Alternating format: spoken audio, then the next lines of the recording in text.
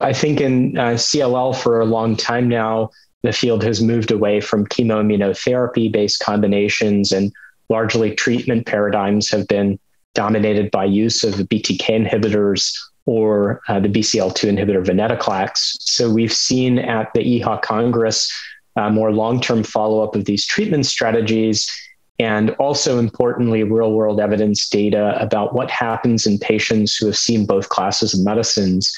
Unfortunately, outcomes for patients who have progressed after being treated with BTK inhibitors and BCL2 inhibitors have historically been poor, but we're starting to see now other therapeutic strategies emerge in that setting, including the use of non-covalent BTK inhibitors, such as pirtobrutinib or nemtabrutinib. And I think that shows us a way forward.